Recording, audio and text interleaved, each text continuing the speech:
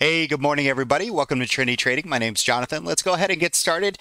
We are going to go ahead and do the broad market analysis. I'll be quickly going over the SPY, the Qs, DIA, IWM, gold, TLT, TNX, the dollar, which is the DXY, the SKU, the PCAL, the VIX, and then we'll look at futures, ES, NASDAQ, oil, and then Bitcoin. And guess what, guys? If you like Bitcoin, I'll be looking at trading the micro Bitcoin futures this week, and I'll give you that reason and what I'm looking at the end of this video. Let's go ahead and get started with the SPY and our neutral strategy. Guys, please do me a favor. Go back, look at the videos that I've been providing for you. They are absolutely on par, and they've done very, very well. Last week was amazing. We had some 1000% winners, and we're going to do it again this week. Let's go ahead and show you how to trade the SPY, or sorry, just the neutral strategy altogether. We're going to have a box. This box is made up of Fibonacci's, supply and demand, EMA, cloud, support and resistance. All of that strategically and synergistically comes together to create some of the best levels out there in the market. That box is going to say neutral in it, right? Pretty straightforward. And what I'm looking for is the top of this box. Again, all those levels come together for it to be a resistance level. The bottom of the box is supposed to be support. And if you think about it, if the resistance breaks, I'm looking to go long. If the support breaks, I'm looking to go short. Okay. Now, I will tell you, we ended on a very extreme bullish trend once again, like we anticipated. Okay, and because of that, I'm more or less looking to go long on pullbacks. So it doesn't necessarily mean I'm lining up to go short. So again, if for some reason we get a pullback into this week with Jerome on the mic and the market's getting a little volatile, I'll actually be looking at levels where I want to buy, not necessarily short. Let's go ahead and show you again. If price breaks over the top neutral line, I'm looking to take that trade into the targets that I provide. Each target to the upside should serve as resistance. So typically what I'm doing is I'm taking several positions and then I'm trimming into that top target. If I had a stop placed, it's typically underneath the neutral, especially if I'm buying weekly options at the end of the week, not 0 DTE. If I'm taking 0 DTE trades, it's a little bit different. But on the weekly, my stops are here. Let's say that we hit our target. We go ahead and trim up here. Very important. Trimming is winning. All right. Trimming is winning. All right. I promise you. So I'm going to trim here and I'm going to take this stop that's right here. Okay, very important. And I'm going to move that stop underneath where I'm comfortable, okay, where I'm comfortable underneath this target. Let's say I'm comfortable, 23% down from a Fibonacci perspective. Okay, then I'm going to go ahead and place my stop right under here. And that way I can ensure that I continue with my profits. And then I do the same thing every time we hit one of our targets to the upside. Now, again, I'm not anticipating going short this week, but if I were to go short, same thing, folks. It's going to be, look over here to the right of your screen. The stops are going to go here. I'm going to go short down into my levels. Okay, and I would expect these levels to be support. So therefore, I'm going to trim, okay, to the downside, trim. And then that stop that was here, I'm going to bring that down into here where I'm comfortable, and that way I can ensure that I keep profits. Now that you understand, very straightforward. Again, if you want to learn how to put these together because you've seen so much success with these, then reach out, come to Trendy Trading. We have trials. We have an awesome special going on right now. So again, please check us out so that you can learn how to develop these blueprints, and that way, you're learning this for yourself and you're not relying on somebody else. All right, so we have those numbers. All right, guys, check it out. A couple things I want to talk about. It's going to be trend, okay, candle formations, EMA cloud, and now you know how to trade it. Let's go ahead and take a bigger look at this. So If we break above 471.56, I'm looking to go long and trim into 473.38, 475.18, and 477.99. If for some reason we pull back to lower portion of the box around 467.39, again, I'm looking to buy support. All right, I will be coaching, and then I use my proprietary scripts to go long, just depending on if I get that buy or sell signal. Okay. If for some reason you decide you want to go short under 467.39, I'm looking for targets potentially into 466.57 and then down to 464.67. Again, I'm looking for buying opportunity.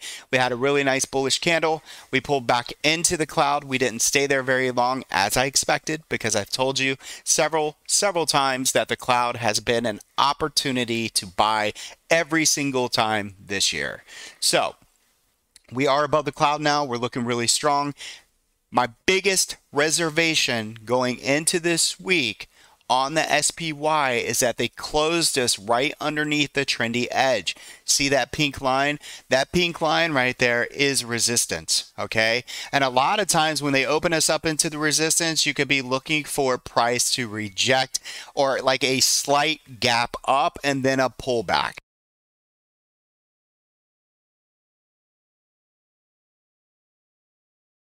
All right, so the next thing that I want to tell you is if for some reason price rejects here, I wouldn't expect it to start to break down below the 467.39. As a matter of fact, it stays extremely bullish as long as my banners stay green. This is one thing that we use here at Trendy Trading to really help us stay in a trade. Basically, these will change depending on calculations that we formulated in here. So if this goes from like a green to a yellow, which is neutral, we know to pump the brakes. If it goes from a green to red, we know, hey, we need to be thinking about selling the rip instead of buying it. Okay? So please understand that. Everything on the screen here is to help me take that trade. Just look at the levels. Look at the results afterwards, okay? I encourage you to go back and look at our videos that we continue to push out. So overall, my sentiment on the SPY opening up, possible slight gap up on Sunday night in futures, and then look for a possible rejection as we get closer into FOMC and Jerome being on the mic. I believe that is Wednesday. Now Monday we don't have any econ news, so again we could pop and sort of go sideways on Monday. Okay. All right, so QQQ, same thing. Let's go ahead and look at formations trend. Overall, the trend is very bullish in my opinion. Not only did we round out from the cloud like we anticipated, but now we close on a very bullish note. When you look over here, notice that this pink line compared to the SPY or the trendy edge is we have some distance here. We also over here on the right hand side on the daily have like this inverse head and shoulders look, which is a very bullish look. And I'm, if price can break over this level of 398.18, I'm looking to go long into 401, 404, 405.97 and 408.36, and again trimming into all those positions and raising those stops. If for some reason we break down, then I'm looking for that 394.97 level to be support, and if not, then I'll check it back at around 391.96. Basically what I'm saying is I'm not really willing to go short in here. I'm looking for the bounce play. Okay. All right, so other than that, things look pretty good, and again, this looks like it could really rip towards the highs into the year end. Let's go over here to the DIA. I told you guys last week, DIA, I wasn't going to change the blueprint. Look at the results, guys. We pushed just like we thought we would. Here, and let me just go ahead and show you so that you understand where I'm coming from. So we're doing these for 12.13. Give me 1 second here. I think it's on our second one. Yeah, and I believe it was 11:28. There we go. This was last week's. This is what I gave you guys, okay? So I save all these. And the reason why I do that is because they're so successful. The strategy is so successful. It blows my mind. And I've been doing it for almost 5 years. I put these together for 5 years, and I like to save them just to show you how well they work. It's a if this, then that scenario, but look at this. Price came down into the support. We pushed above neutral. We hit all 3 targets, and we ended on a very positive note here on the Dow Jones. All right, let's get back. So again, above 359.89, looking for a move into 362.57 by 363.24. I would expect a little bit of resistance in there. Do be careful. We have an inside and down here for you supply and demand traders. You know, we may not even get to the 362.57. Let's again, I'll be coaching. I don't typically trade the DIA. That's just me. But if I were trading it, I would be careful right around the 361.20 area. So if you're opening into that area, I would be looking to see 361.20 can actually support to get that move into 363. Okay, but you can see the levels here again. They're all here for you, and for some reason, if we gap down into support, I'll be looking at buying the dip.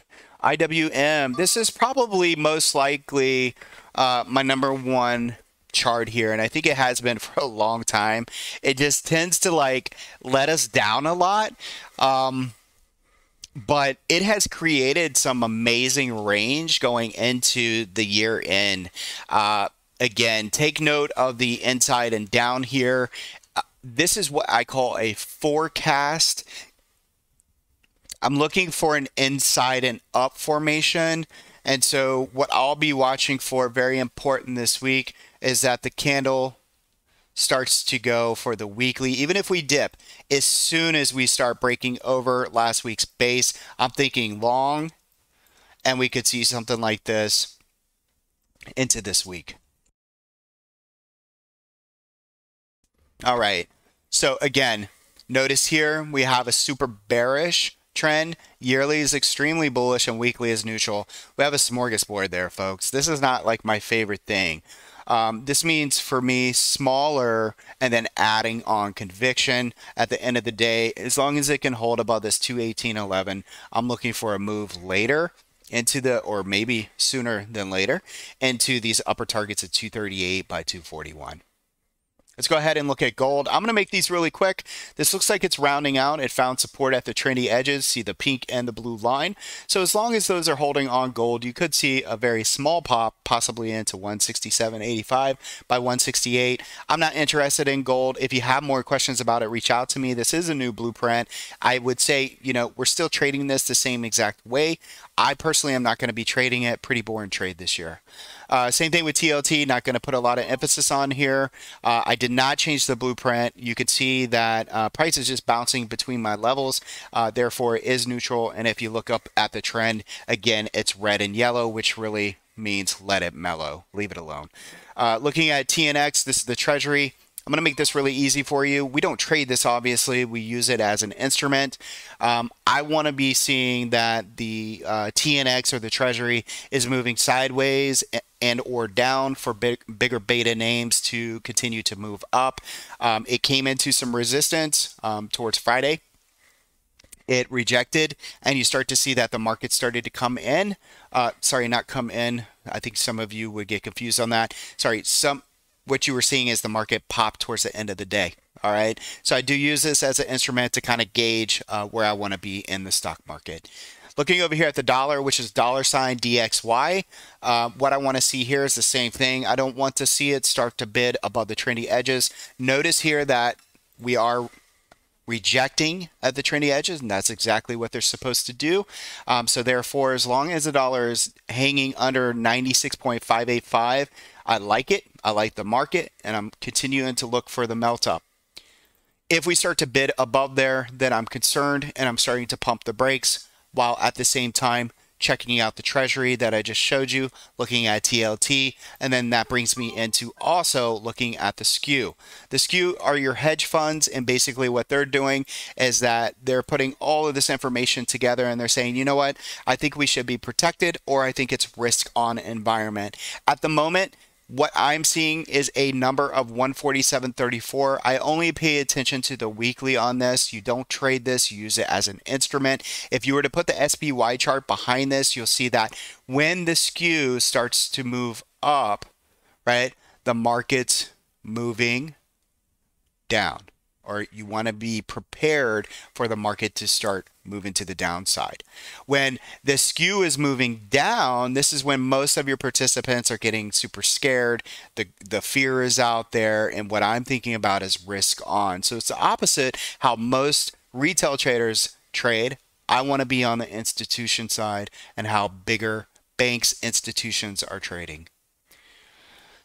Right now, 147.34 just says be cautious. P-call.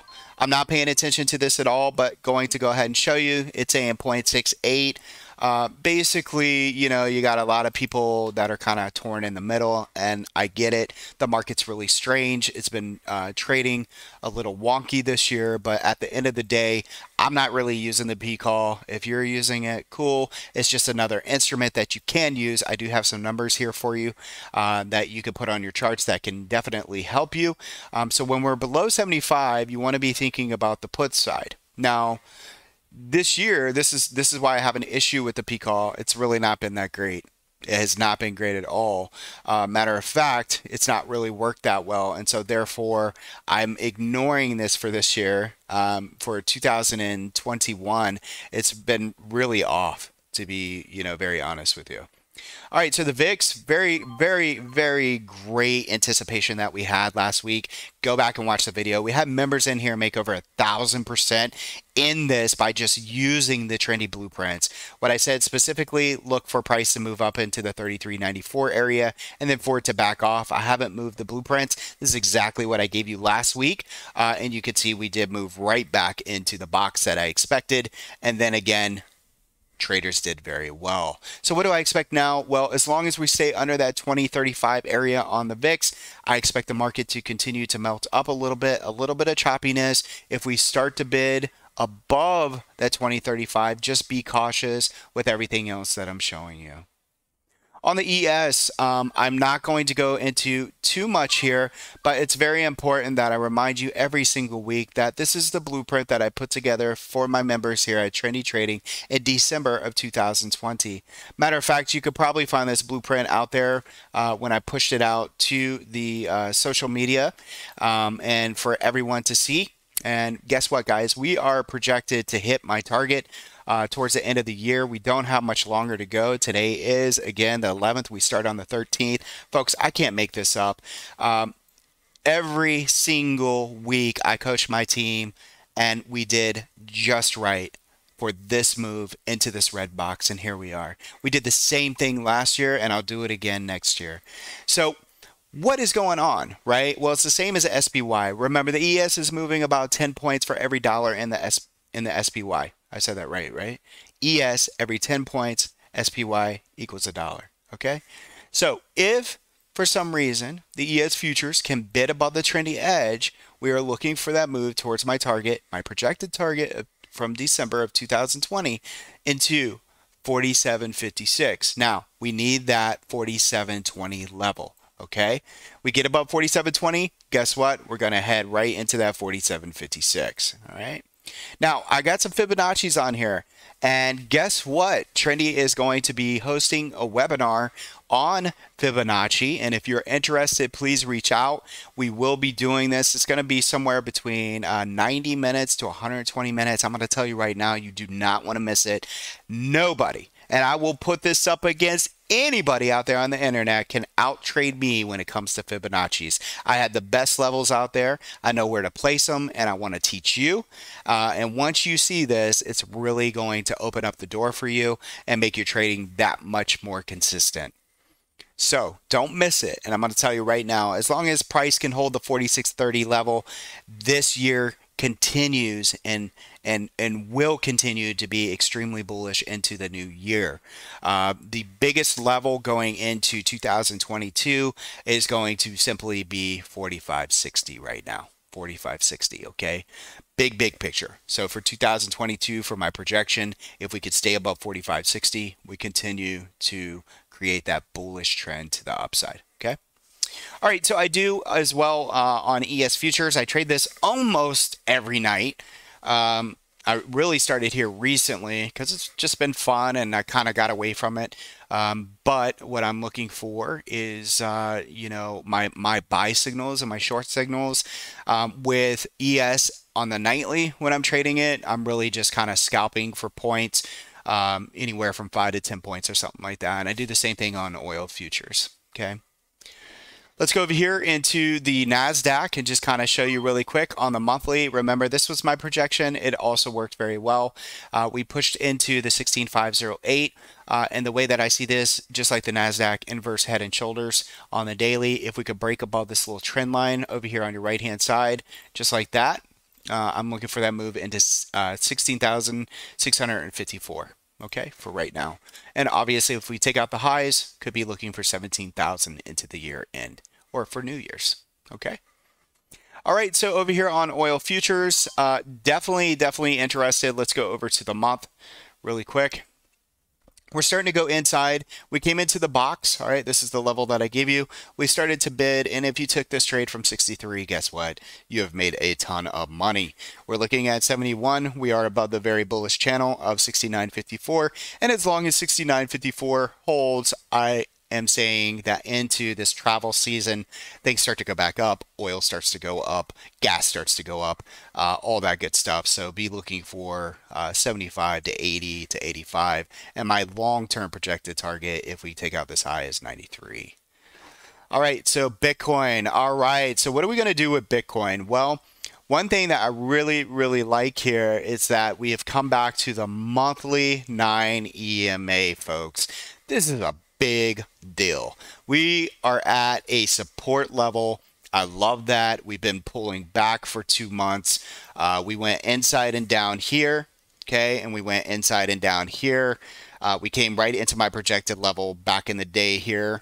I since removed that, but we shorted into this, and then we look to go long out of that. Same thing here, inside and down into the green box at the 9 EMA on a monthly. I'm looking for bids to start coming in.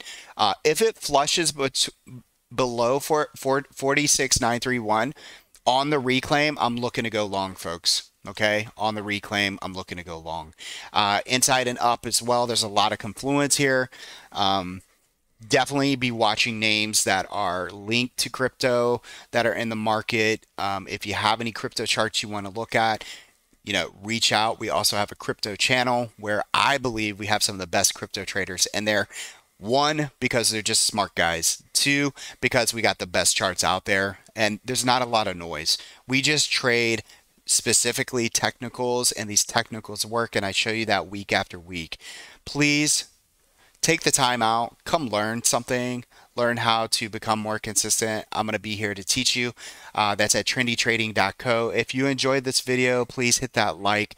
As long as I'm getting likes, I'm going to keep giving you content.